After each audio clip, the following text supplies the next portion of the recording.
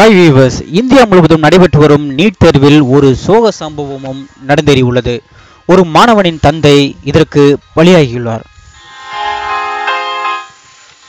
தமிழகத்தைச் சேர்ந்த மாணவன் கஸ்தூரி மகாலிங்கம். இவருக்கு கேரளாவில் எக்ஸாம் சென்டர் போடப்பட்டிருந்தது. இதனால் ஊர் தெரியாத இடத்திற்கு தேர்வு எழுத தனது தந்தையான கிருஷ்ணசாமியை அழைத்து கொண்டு கேரளாவிற்கு சென்றுள்ளார். இவர்கள் தமிழகத்தில் திருத்துறைப்பூண்டி அடுத்த வெள்ளக்குடியைச் சேர்ந்தவர்கள் என்பது குறிப்பிடத்தக்கது. கேரளாவிற்கு சென்ற அவர்களுக்கு இரவு தங்குவதற்கு விடுதி கிடைக்காததால் சரியான தூக்கமின்றி இருவரும் கஷ்டப்பட்டுள்ளனர். இதனால் 42 வயதான மாணவனின் தந்தை அலைக்கழிக்கப்பட்டதால் மிகுந்த மன உளைச்சலுக்கு ஆளாகியுள்ளார். மறுநாள் காலை விடிந்ததும் மகனை தேர்வு மையத்துக்கு அனுப்பிவிட்டு வெளியே வந்த சிறிது நேரத்தில் அவர் நெஞ்சுவலி ஏற்பட்டு மாரடைப்பால் இறந்து போனார். இதனை அறியாத அந்த மாணவர் தேர்வை எழுதி கொண்டிருக்கிறார். அடே நாரைகளா, உங்களுடைய முட்டாள்தனத்தால், உங்களுடைய கையாலாகாத தனத்தால் இன்று மாணவனின் தந்தையை கொன்றுவிட்டீர்களே.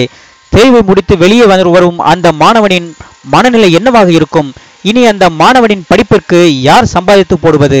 அப்படியானால் அந்த மாணவனின் மருத்துவ கனவு என்ன ஆகும்? கல்விக்காக ஏன் மக்களை இப்படி கொன்று குவிக்கிறீர்கள்? மாணவி அனிதாவில் தொடங்கி இன்று மாணவனின் தந்தை வரை ஏன் இப்படி மக்களின் உயிரோடு விளையாடுகிறீர்கள்? பெற்றோர்களின் இறப்பில்தான் ஒரு மாணவன் படிக்க வேண்டுமா? உங்களின் கேடுகட்ட அரசியலுக்கு இன்று மாணவர்களின் பெற்றோர்களையும் பழிவாங்கி விட்டீர்களே. இனி உங்களுக்கு மக்கள் தகுந்த பாடம் புகட்டுவார்கள். இனி உங்களுக்கு விரைவில் அழிவு காலம் வரப்போகிறது.